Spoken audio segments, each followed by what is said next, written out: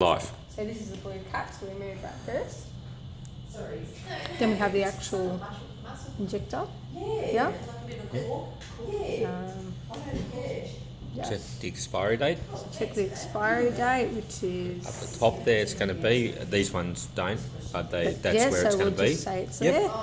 Okay. Yep. Now we have to hold it like this, Yep. not like this. That's correct. Like this, because then we might.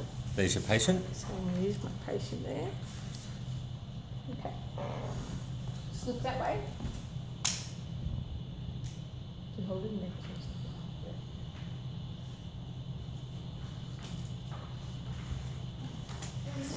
Okay, can you just explain the things that you did there?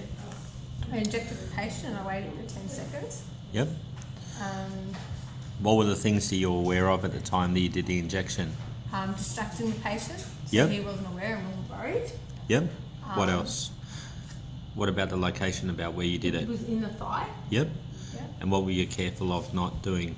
Not getting myself, so not getting my hands in the way because I don't want to administer into me, and made sure there's nothing in the pockets. So yes, I didn't do it here because that's where the pockets are, so I've done it here. So that I actually administer it through his pants into his leg rather than anywhere else. Okay, well done.